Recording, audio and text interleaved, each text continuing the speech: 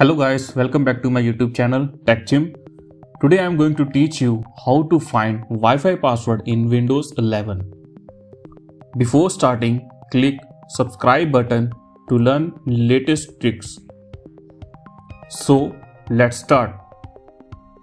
First of all, search CMD here. Now enter this command into CMD. Enter your Wi-Fi name after profile and before key. You can see Vivek 5G is my Wi-Fi name. I will write this code into description box too. Now click enter. Here you can see the Wi-Fi password in front of key content. For privacy reasons, I am blurring my password. There is a second method also to find your Wi-Fi password. Go into search box and search network here.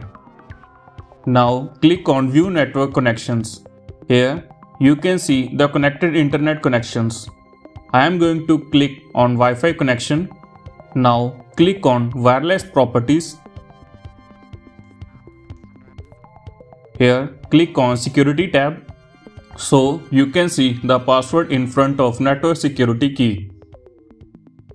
Click on show characters to view your password. I hope this video will help you to find your Wi-Fi password.